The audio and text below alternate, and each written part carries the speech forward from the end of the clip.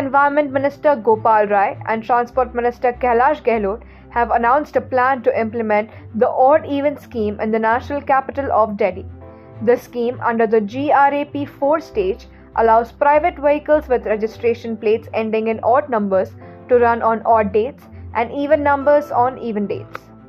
The Supreme Court has urged the Punjab government to stop stubble burning, stating that it cannot be a political battle and that it must be stopped immediately.